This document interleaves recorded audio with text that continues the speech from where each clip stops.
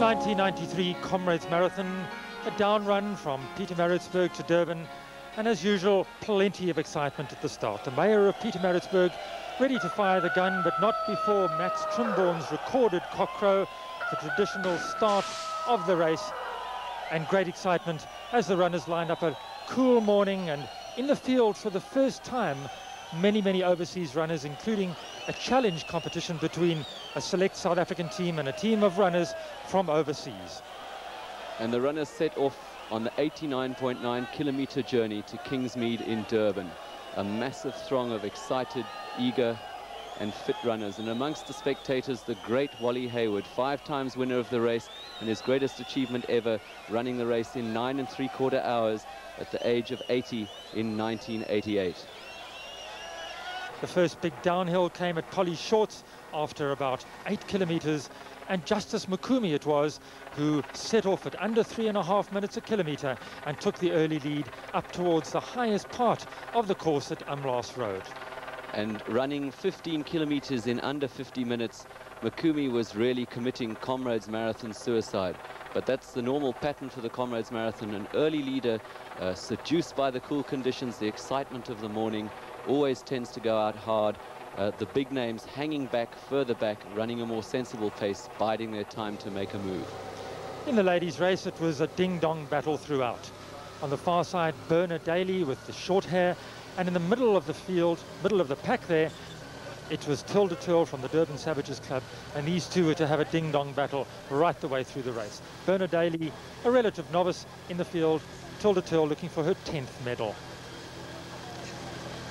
And the two of them were to exchange the lead several times during the course of the race.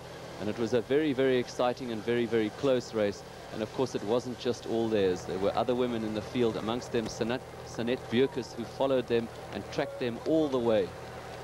The ladies, as usual, followed by hordes of men, and the sun came out early in the race. It was truly a lovely day. The weather never really got too hot, and the athletes enjoyed it, particularly Sanette Bierkes running in front of her home crowd from the Westville Athletic Club. She went right past her front door. And Bierkes no doubt wishing to improve on her 1992 finishing position of 6th overall. Between Camperdown and Cato Ridge, on a slight uphill pull, Mukumi began to pay for his early impetuosity. 15 kilometers in under 50 minutes had gradually taken its toll, and he was caught by the two Kwakwa runners, Stemmer and Mokoena, who eased up alongside him, checked him out gradually, and then later on moved ahead. The main bus further back was not doing anything rash, running together, letting these 3 runners commit Comrades suicide. The ladies' race still developing into quite an exciting tussle. In the 4th place, Ray Bischoff of the Allied Rockies Club in Johannesburg, ahead of Bernard Daly, Sanette Bierkes and Tilda Turl. And Mukumi's lead at one stage was 3 minutes 15, but behind him the race was developing with Charlie Doll, the German, Eloy Doliveri, Israel Maraki and other South African favourites. And the mist settled down over Drummond and created ideal running conditions.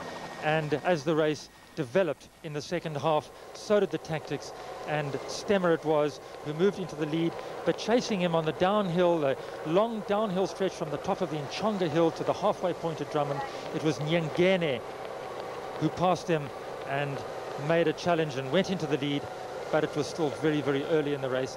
In the sunshine for a change as they went in and out of the mist, but the German Charlie Doll at this stage lying in 3rd place and pacing himself perfectly. Charlie Doll, the 7th best runner all time in the world list for 100 Ks, was just behind this man Nyangena, who led through the Drummond halfway point, and it was now a long uphill slog for him and for Charlie Doll, but certainly Charlie Doll took this in his stride far better than anybody else. And always the Comrades comedians out there, everybody having a great time. And as the race leaders went through Drummond, all tracking the leaders up front, they were cheered through by a big crowd and watched and encouraged by a very excited Wally Hayward, who in his day once led the Comrades Marathon by 20 minutes at this point. But no longer that type of race, as Gary Turner tried to hang on. He'd been looking very good earlier on, but he started to show the strain as they went through in about 2:52. And the leaders at the halfway mark there, Michael Nyangeni ahead of Charlie Dole, and Stammer was still there. Jetman Masutu having a training run, and Russell Crawford, the first Germiston Cullies run, in a good 7th place. And as they pulled out of the bowl of Drummond, the part that for many novices is a great shock because they think it's downhill race, but in fact it's a long 7 to 8 kilometer pull out of the halfway mark. Charlie Dole made his move and went to the front. He didn't really aggressively chase the early leader, but he just slipped into the lead. And then Russell Crawford, second in last year's London to Brighton, decided he was going to make his move, and he put in a big surge and started to chase the leaders. And one of those leaders was over 50, a master, Danny Shongwe, at that stage having a great run, but Russell Crawford surged past him on the long uphill to Bothers Hill.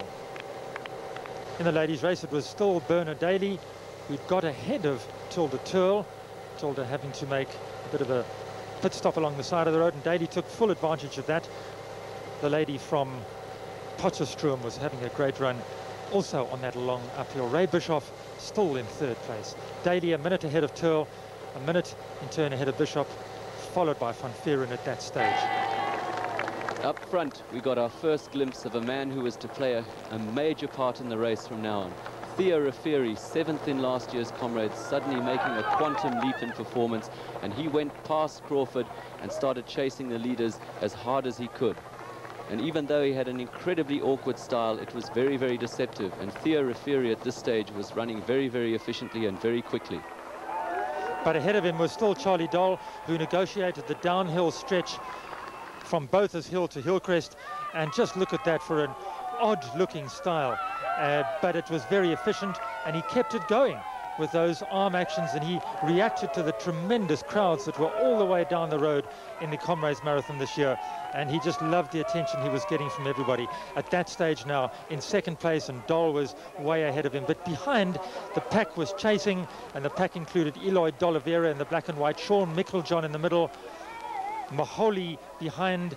It was Kus Morwani with the dark glasses, Israel Maraki with a hat, and Charlie Dole now in 2nd place, with Rafiri going past, and Rafiri going like a train as they went through Hillcrest. And at this stage, Charlie Dole started to go through a bad patch, and Rafiri went into the lead for the first time in the Comrades Marathon. Further behind, Eloy de Oliveira having a brilliant Comrades Marathon for him as he moved into 3rd place, running very, very strongly. This part of the course is very, very pleasant. It was cool and a little bit overcast, and the spectator support was superb as the runners ran through Hillcrest, down through Gillett towards Kloof on a very gentle downhill stretch, nothing like the ghastly Fields Hill which was to come. And at this stage it was Rafiri about a minute ahead of Charlie Dole, Eloy D'Oliveira leading the 2 Springbok runners, Maraki and Micklejohn. And after a long downhill sweep past Winston Park, the runners headed out onto the dual carriageway, the M13 to Durban. A very tough, boring stretch of race. And suddenly Thompson Magawana appeared on the scene. World record holder for 50 kilometers, he started blitzing through the field, using his fantastic speed to move up into the gold medal positions. Going past the tiring D'Oliveira, who would be hanging on for a gold medal, and at this point it was Theo Rafiri just about 2 minutes ahead of Dole, with Micklejohn and Maholi battling it out for 3rd and 4th, and Matia behind them, and a fast-moving Magawana coming through the golds. But it was Theo Rafiri up front, hanging on grimly. All he had to do was keep his nose in front, and the 1st place would be his, but could he do it? Of the top 5 positions, it was Maholi who really looked the strongest over the last 8Ks as he headed up towards 45th cutting, got away from Sean Micklejohn. And the big question after this year's race will be, did Maholi leave it too late? But Sean Micklejohn, another workmanlike performance, his 5th gold medal in a row. And then came the dramatic moment of the race. On the sweep down from the Berea, Charlie Dole closed the gap, said a brief word to a very brave early race leader, and then swept off to take the race. He seemed quite worried in the last few kilometers, turning around repeatedly to check if he had the race in the bag, but in fact there was no question. Meanwhile, the seesaw race in the ladies' event continued, with Bernard Daly back in the lead, just 100 meters or so ahead of Savage's Tilda Turl. And would it be inexperience against experience. Daly now 15 seconds. That's nothing in Comrades terms. Ahead of Turl Bischoff, still in third place. And the first view of the sea, a beautiful day, clutching in the one hand a German flag, and in the other hand the message from the mayor of Maritzburg to the mayor of Durban. It was Charlie Doll who ran onto the green grass of Kingsmead Stadium. And so for the first time in 21 years, the Comrades Marathon had another foreign winner of the race. Charlie Doll from Germany taking the race in a great 5:39. The man who also is a world-class cross-country skier, a mountain racer supreme, and he came out here with a good pedigree and just showed quite how good he is over 90 kilometers of Natal territory. In second place, Theo Rafiri, loved by the crowd for his effort, showed that he was really happy with his second place and strode casually across the line. It certainly was the day of the balloons, and many of the runners that finished the Comrades Marathon were given a balloon in aid of the disabled. The fastest finisher over the last 8 kilometers was Mahala Mashloli, finishing in fourth place. A Goldfield security runner had a great run, and he was absolutely delighted with that position. And in fourth place came Mr. Consistency, Sean Mickeljohn, picking up yet another gold medal and being the first South African runner home in the International Challenge. His green number because of his 5 gold medals. And a little disappointing, perhaps he was the pre-race favourite, but a gold medal is something very, very special in this race. And a very well-deserved gold medal for Thompson Magawana, one of South Africa's finest ever long-distance runners, after trying so hard and not quite making it last year. He got it right this year, and very well-deserved for the holder of the Two Oceans marathon record. Behind him, a relatively unknown Rudy du Plessis from the Ngodwana mine in the Eastern Transvaal came through to pick up a very surprising gold medal, but a good run for him. And behind du Plessis, Mathieu coming in for the Cape there and looking very, very good. Another relatively unknown runner before this year's Comrades Marathon. Charlie Doll's winning time just under 5:40, Rafiri second, Magawana in the 5th place, the first 5 of them under 5 hours and 50 minutes. And then from 6th to 10th, those surprises, du Plessis, Mathieu, Indaba and D'Oliveira. The ladies' race continued to its ding-dong fashion. Ray Bischoff had gone past Bernard Daly in the 2nd place. Bischoff there with a red headband, and Daly trading some meters behind her in the 3rd place. But it was Tilda Turl, using all her experience, who moved earlier on into 2nd place and held that right the way through to the finish. 20,000 people packed into a very colourful Kingsmead cricket ground. And so finally for Tilda Turl, after a long 10-year apprenticeship, she achieved her dream of winning the Comrades Marathon. She withdrew from the international team to run in Belgium in August, just so she could finally achieve this dream. A great moment for her, a wonderful triumph. And to win on your 10th time, there was a smile on her face for most of the second half of the race, and she was the happiest lady in Durban, and this really showed afterwards. Very, very good run by Tilda Turl from Savages in Durban.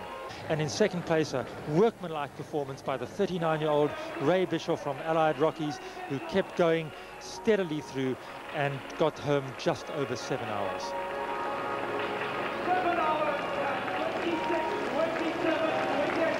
And the ladies always seem to smile. Maybe they're happier to finish. And the depth of the ladies running in Comrades certainly improving all the time. 2 of them under 7 hours. And the 10th place, a good 7 hours and 23 minutes.